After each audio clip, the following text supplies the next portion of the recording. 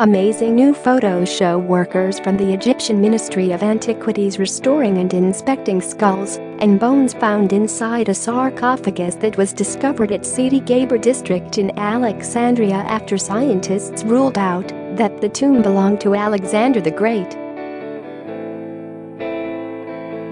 The ministry said. On Thursday, scientists opened the 10-feet-long black sarcophagus hopeful they would find the remains of Alexander the Great. Instead, Egyptologists who carefully prized open the black granite structure found the mummies of what appeared to be a family of 3.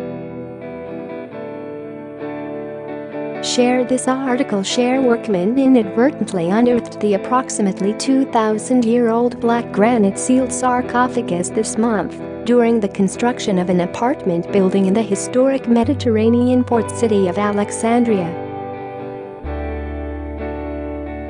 The 30-ton coffin is the largest yet found in Alexandria, prompting a swirl of theories that it may be the resting place of the ancient Greek ruler who in 331 BC founded the city that still bears his name.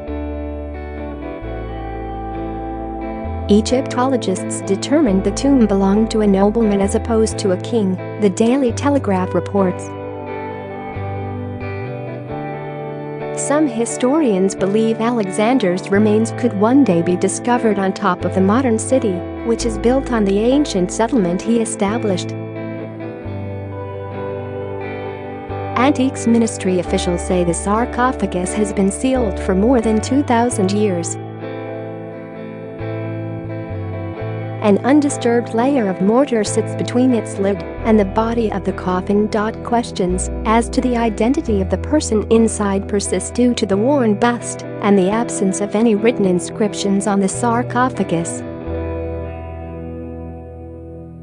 Scientists say it belonged to a richer nobleman who lived between 323 BC and 30 BC. This was the time Rome seized Egypt, and after the death of Cleopatra. Leading Egyptologist and former Antiquities Minister Zahi Hawass said it should belong to someone important. It is a granite sarcophagus. For someone to bring granite from Aswan 600 miles south means he would have had to have been rich. But the tomb is said to be too small for a king like Alexander, as bigger ones have been found to contain Roman nobles.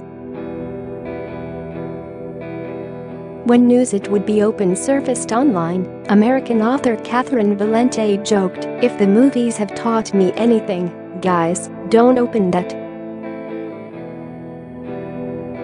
Just don't. Leave it alone."